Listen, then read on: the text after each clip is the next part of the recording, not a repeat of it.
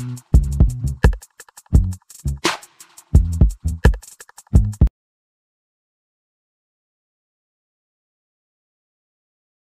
பேசும் அனைத்து உள்ளங்களுக்கும் எங்கள் வணக்கம். மற்றொரு வீடியோவில் உங்களை சந்திப்பதில் மிக்க மகிழ்ச்சி.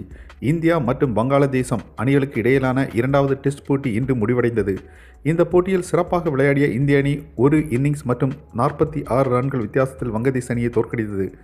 ஏற்கனவே இரு அணிகளுக்கு இடையே நடந்த முதல் போட்டியில் இந்திய அணி ஒரு இன்னிங்ஸ் மற்றும் 130 ரன்கள் வித்தியாசத்தில் வெற்றி பெற்றதால் 2-0 என்ற கணக்கில் தொடரை இந்திய அணி கைப்பற்றியது. இந்த வெற்றி கேப்டன் கோலிக்கு தொடர்ச்சியான 7வது வெற்றியாகும்.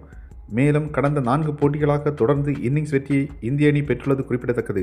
இந்த வெற்றிக்கு பேட்ஸ்மேன்களுக்கு ரன் குவிப்பு முக்கிய காரணமாக இருந்தாலும் பந்துவீச்சாளர்கள் 20 விக்கெட்டுகளை விரைவில் வீழ்த்தி அசத்தினர்.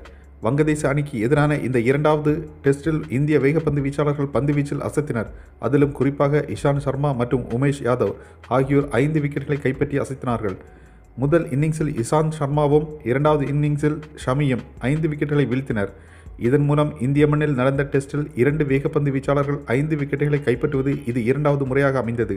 இதற்கு முன்னர் 37 வருடங்களுக்கு முன்னர் இங்கிலாந்துக்கு எதிராக கடந்த 1982ஆம் ஆண்டு மும்பையில் நடந்த டெஸ்டில் கபில்தேவ் மற்றும் மதன்லால் ஆகியோர் இந்த மைல்கல்லை எட்டினர் என்பது குறிப்பிடத்தக்கது.